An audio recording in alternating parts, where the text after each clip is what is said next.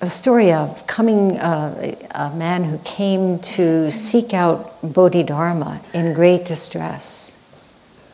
And he said, "Please help me. My mind is not at peace." Record this, record this. Sure.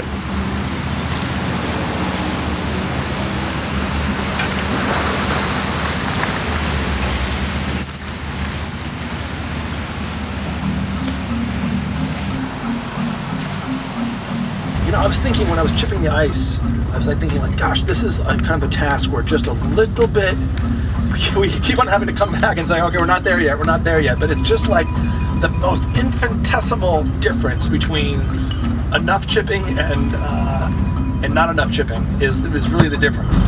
And so that's why I was trying to think, okay, this is linked to the meditation this morning, following the breath. It's the out breath that helps focus, where are you going to put this ice pick so you don't puncture your tires and get this vehicle out of here. We got to get to the studio. So we may go in circuitous pathways to find it. But all the while we're going in those circuitous pathways, it's never absent. So everything you do is actually an awakening. Hi, I'm Sander Hicks. I'm a licensed contractor, and I got a niche here in New York City making loft beds and lofted spaces for people. And what we're doing this week, in 5 or 6 days, we are going to do the biggest lofted space, loft bed ever. We are going to put in a 19-foot wide loft with walnut trim, white milk plexiglass, birch plywood floors. It's going to look great. It's not Zen Carpentry because we are like Zen masters. It's more like it's something I'm aspiring to try to have more calm and mindfulness as a part of the practice. All right, so this is the peace tank. This is our major asset. 2.5 years ago, I got this for 600 bucks off Craigslist, spending a lot of my book advance.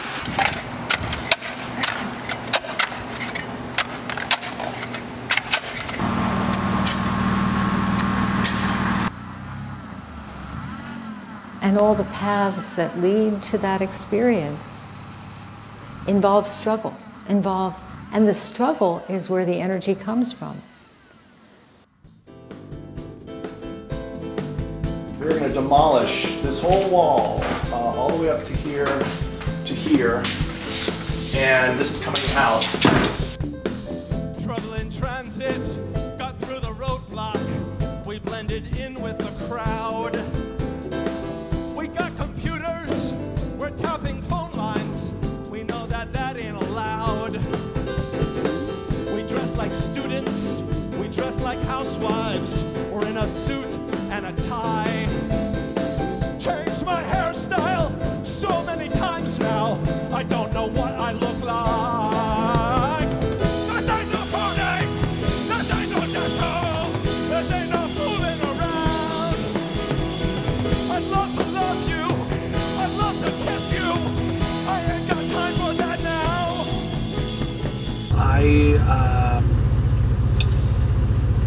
When something's going wrong in a carpentry job, I find it's actually really helpful to just stop, let the anger flow out my fingers, feel it, and take a deep breath, and say, you know what, it's actually no big deal. That's actually something I heard once from the Zen teacher, Shinge Sherry Roshi, who we're going to go see tomorrow night. It's no big deal. Each one of us has something like that to contend with. And because of it, we can open. We can learn what it is to be present to, call it oneness, call it emptiness, doesn't matter.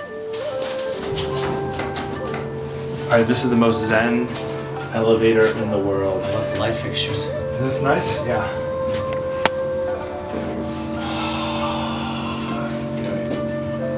I've gotten over thinking this elevator should be faster. This elevator, speed of This is the speed of this element. Yeah. This is this element. Exactly. It really is. All we can do is surrender. Exactly right. Or climb up into the roof. Whoa. Ah, we've arrived.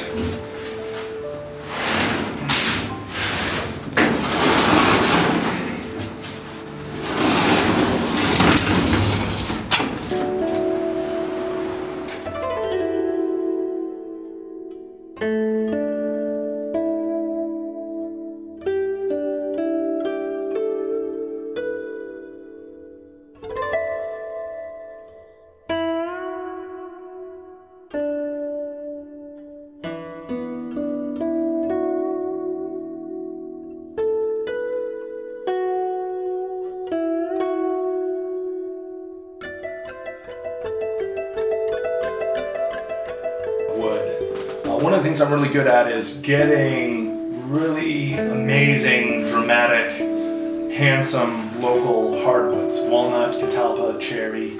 And so we went online, looked at Google images, and she picked out a design for a staircase. Really straight, geometric, kind of harsh geometric lines. She's a pretty tough lady. Alright, so anyway, this is catalpa. This is really rough. This is a piece that I finished as a sample for the Leslie job, which is the big loft, and it looks really great. This is oiled, the edge is finished here, and this is what we're gonna make a pretty staircase out of. It's great because instead of like going on the wood, it goes in the wood.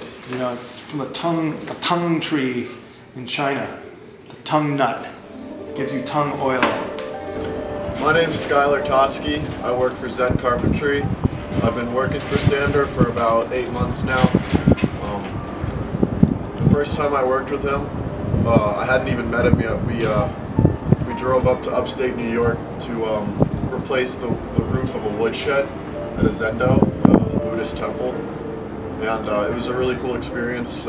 Sander's really into Buddhism and practicing Zen, meditating. And that was my first time being exposed to it, so it was actually a pretty influential thing for me, and it's stayed with me since. I had this French intellectual whose name I won't use right now, but he was in some ways a really great guy, but he was a terrible laborer. He had no skills as a carpenter, and he was a grunt laborer, and he was just always talking. So eventually we parted ways. It's too bad. But he did say something really, really insightful. He said, "Oh, Sander, I know that if you call your business Zen Carpentry, it obviously means that you do have an anger management problem." And I was just kind of like, at first I was like, he doesn't know what he's talking about. And then I was like, God, he's kind of right. You know, it's like the attraction, my attraction to Zen is not because I'm like super peaceful and enlightened, you know, in the same way that we were just making jokes about the peace tank driving in Manhattan and like, you know, threatening errant pedestrians jaywalking in front of the tank of peace. You know, it's like, it's elbows up, baby.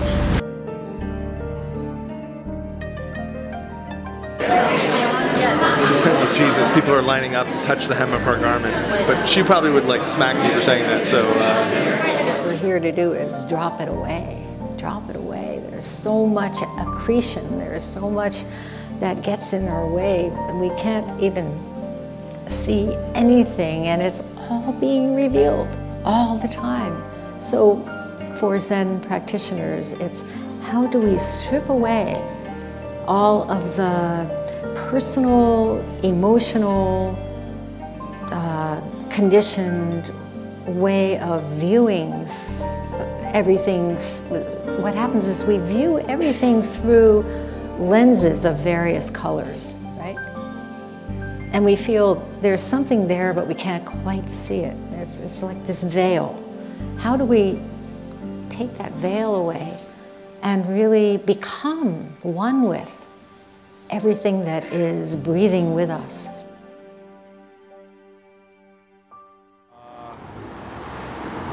And you know what? It's all about the people. Renee was really great. Okay, It's great to work with Dan and Steve again.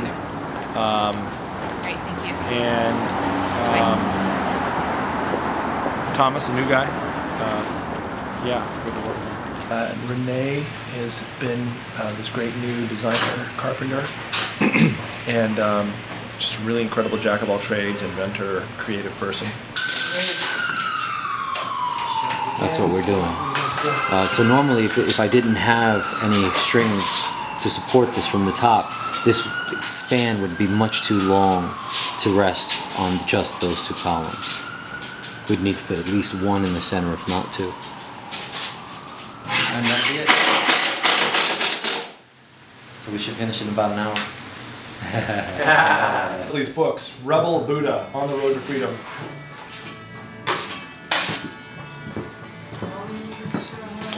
Oh my God. So the next step is appreciating the helpfulness of the neuroses of others. Their confusion, their emotions, their suffering can also wake us up. They impact our mind and touch our heart at once. If we can genuinely relate to our neuroses and their neuroses at the same time, every meeting, every exchange becomes mutually liberating. Bam!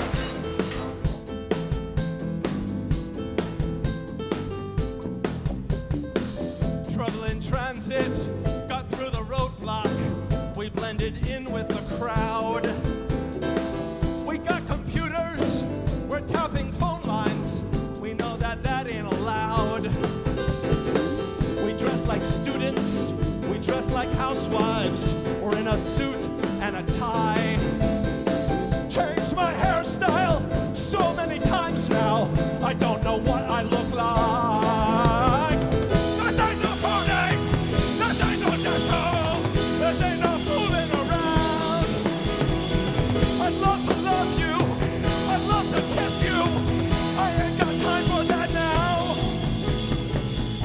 Give me shiver, I feel so tender, we make a pretty good team. Don't get exhausted, I'll do some driving, you ought to get you some sleep.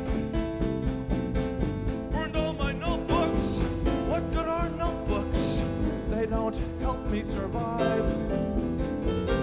My chest is aching, burns like a furnace.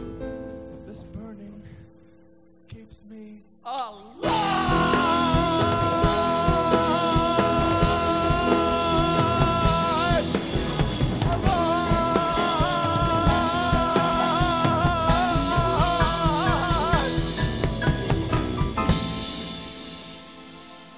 The moment that, when the Roshi said that thing about you do a retreat, you meditate, and you come back to the city, and you can't help but observe the suffering on everybody's faces, you know, and like, that was like a moment of like, ah, she's really hitting me right in my core, and I'm resonating with every single molecule of my fiber, my being right now, because I know exactly, I felt, you know, there's a thing called mirror neurons in the brain.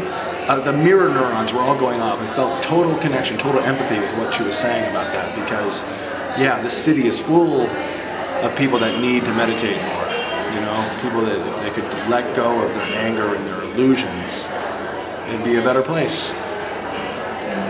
And we're all on the path.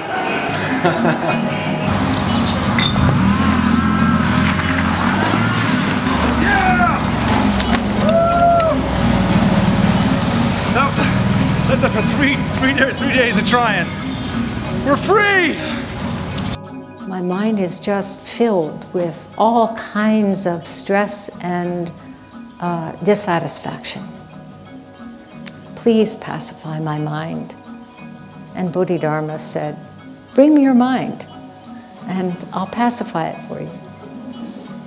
And this man, Eka, said, I've searched everywhere and I cannot find my mind. And Bodhidharma said, there, I have pacified your mind.